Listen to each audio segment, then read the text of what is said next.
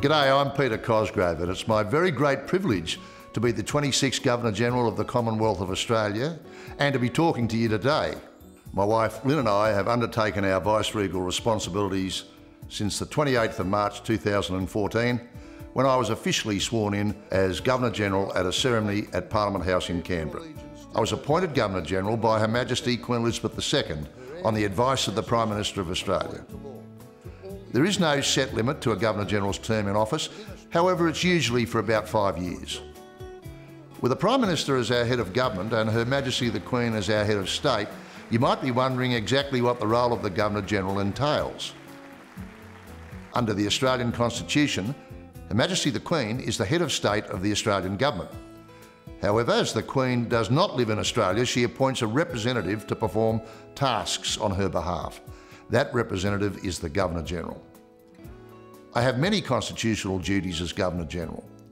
First, I must provide approval or agreement before a law can be created. This is known as royal assent and occurs because the Australian Parliament has three parts: the Senate, the House of Representatives and the Crown. The members of the Senate and the House of Representatives are elected by the people of Australia to make laws on their behalf.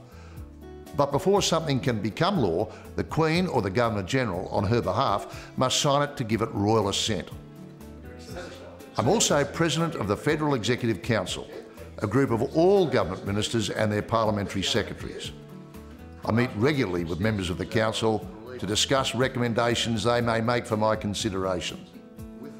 Though I'm expected to act on the advice of ministers, I must also ensure that all actions are constitutionally correct and in line with parliamentary convention.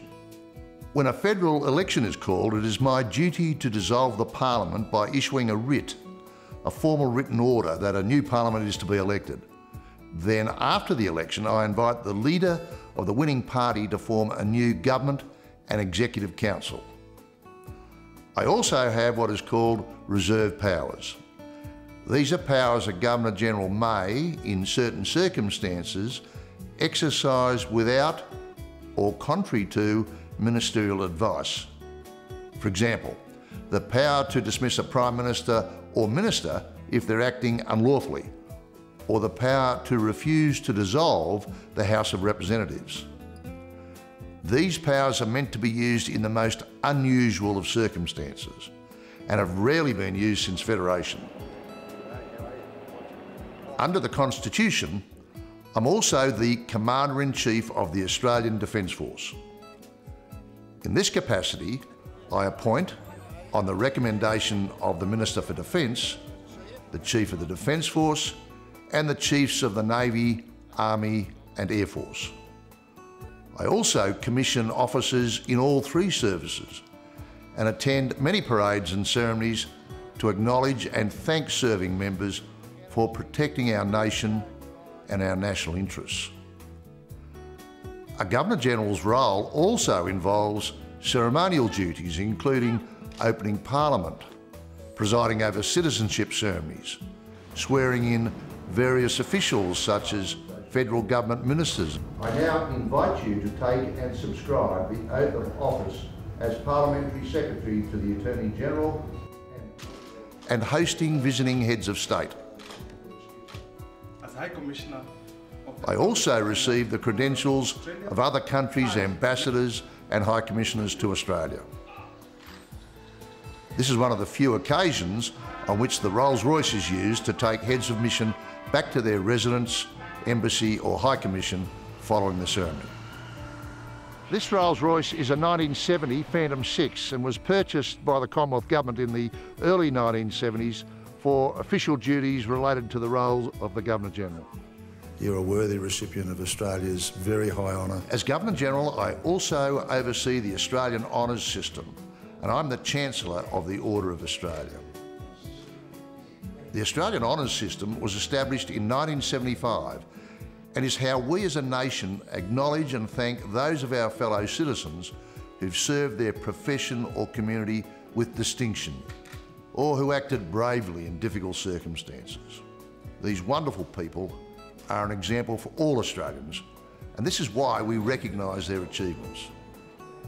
There are 4 main honours lists announced each year.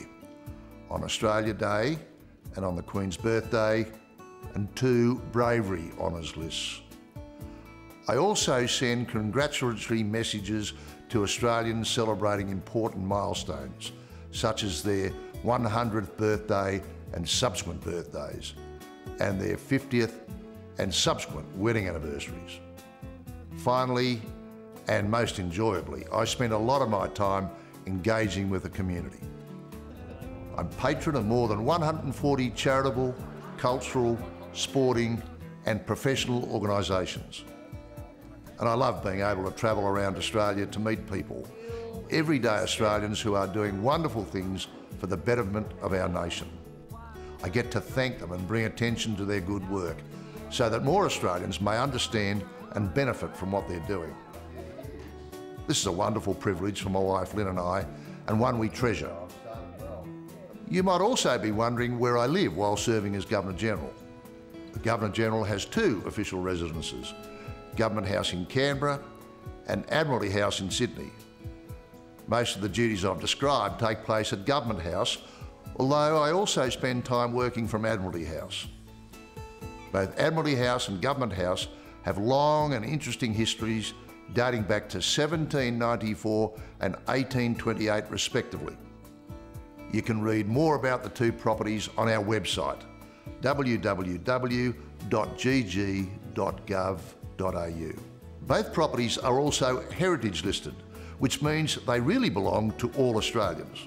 This is why each year Lynn and I are pleased to welcome more than 20,000 visitors so we can share this important part of Australia's heritage. Well, thanks for watching, and I hope this has given you a better understanding of the role of the Governor-General.